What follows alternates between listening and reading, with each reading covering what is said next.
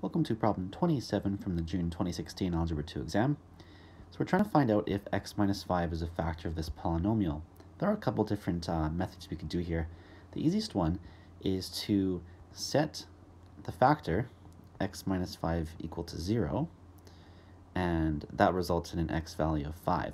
So what we want to do is prove that this is a 0 of the polynomial by replacing x with 5 and see if we do get an answer of 0. In other words, we're trying to see if this is actually an x-intercept. So let's try it out. 2 multiplied by 5 cubed minus 4 times 5 squared minus 7 times 5 minus 10.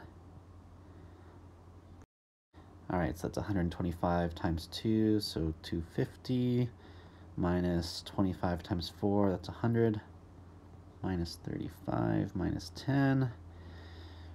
Subtracting all that, we get 105.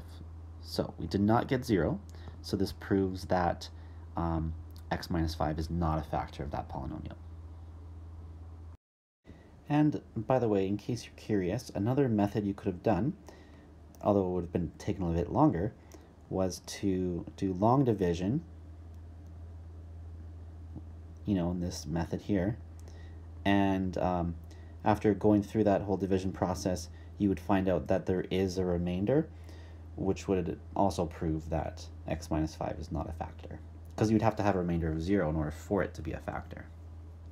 All right, that's all for this video. Thanks for visiting JD's Regents Preparation.